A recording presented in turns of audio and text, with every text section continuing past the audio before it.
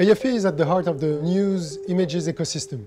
We have built for decades a constant flow of images of news from around the world.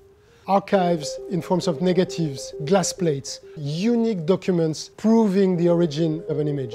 The veracity was the negative.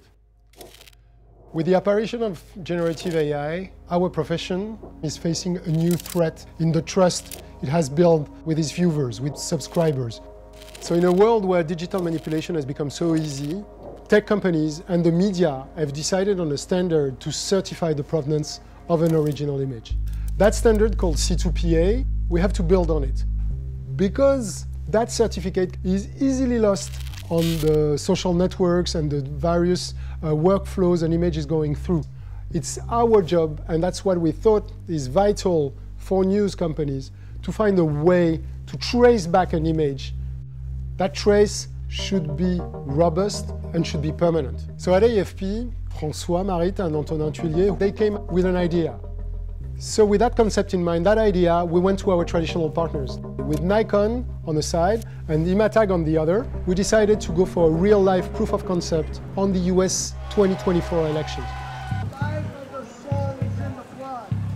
With a C2PA compatible camera, the photographer takes a picture, adding a secure digital signature to the file as the photo is taken. He transmits his photo to AFP.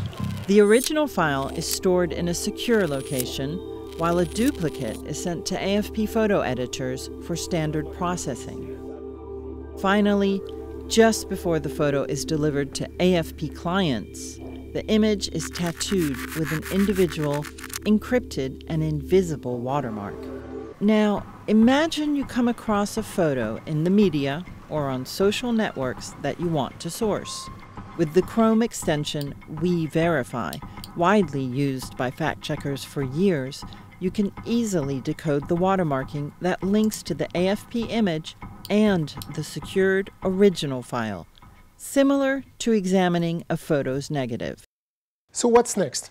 With that proof of concept, the idea was to go beyond theory, to prove to our peers, to the camera makers, to the television makers, because this is adaptable to video, that there is a solution to keep the trust our subscribers, our viewers have in our content, to make sure that trust is embedded all along its lifespan, everywhere it's displayed with the image.